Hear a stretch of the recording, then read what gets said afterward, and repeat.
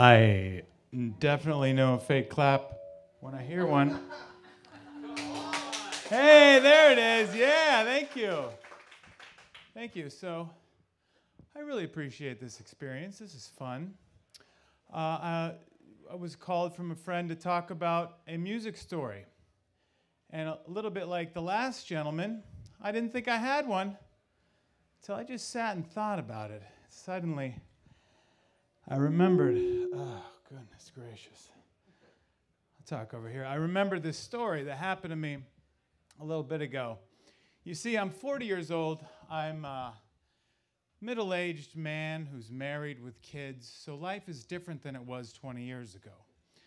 I wake up early and very tired every morning to get lunches going, to get the kids to school on time, to pull out and go to work.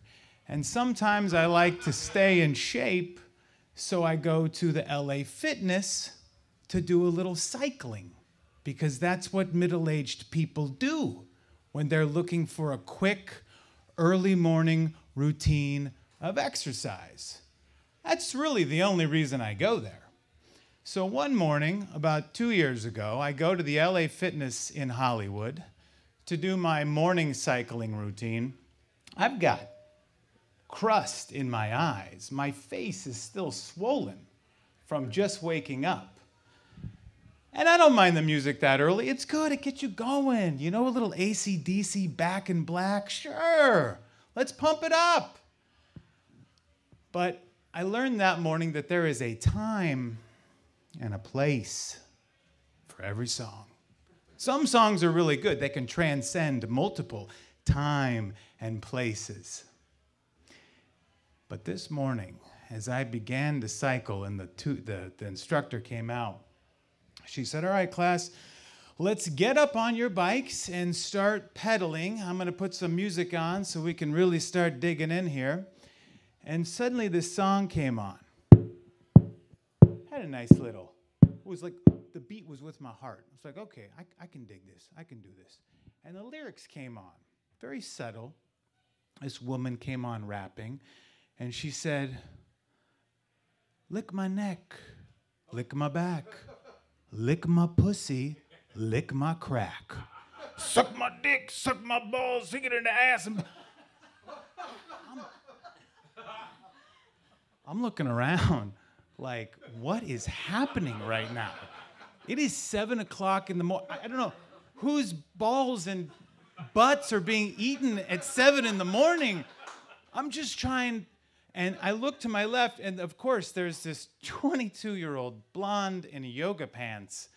And I was like, I wanted to look at her like, do you hear what I'm hearing? But I'm thinking maybe I shouldn't make eye contact with her, because that's like, everything's just so weird. And she looks at me and she goes, hey, what's up? How you doing? You getting loosened up? And that's when I realized I am middle-aged. I mean, what happens from here? I don't know. This is now, but what about when I'm 60 and I go to a spin class? What is that song gonna be like? I'm afraid. But I learned right then and there that there's definitely, I mean, look, Saturday night, 2 a.m., I'm in the middle of the dance floor, I'm so drunk, I could barely stand up, and that song comes on. Perfect! That's the time, that's the place.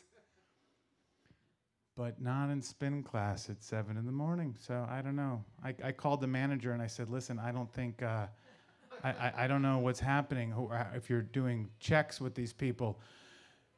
And he goes, well, what was the song? And I go, I don't know it. I don't know it.